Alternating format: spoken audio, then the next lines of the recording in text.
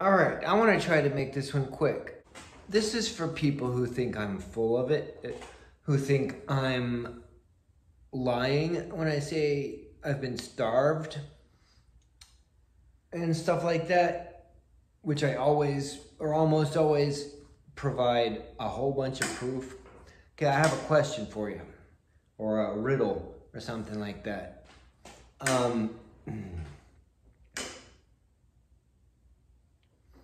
You've seen videos where I weigh about 100 pounds. I don't know, probably more, a little more than that. I'm skin and bones. I weigh a little more right now, thankfully, because I've been able to eat. But here's a little riddle for you. How does someone who never moves and never burns calories become skin and bones?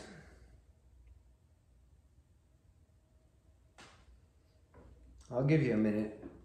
I probably won't give you quite a minute. I'll just give you like a couple seconds. You can press pause. Have you figured it out yet?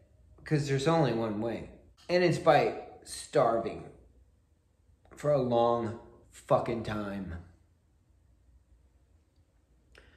Now, you've seen me, skin and bones. I may still be skin and bones for all I know. I don't know. I just don't even, I don't know.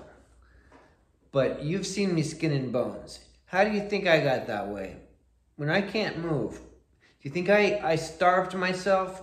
You think I went, no, I don't want to eat for a year or 2 or 3 or whatever it was. I don't even know. And then just decided, oh, I want to gain 30 pounds in 2 months. Does that add up for you? Try to find an alternate explanation, because I've been thinking about this for a long time and I haven't found one. I made a video yesterday and it's really, really long. And I think I have it pretty much edited and ready to go, but I would like to sleep on it. I might get some sleep someday, so I'm really sleep deprived. I feel like I slept, or I felt like I slept. I don't feel like I slept now.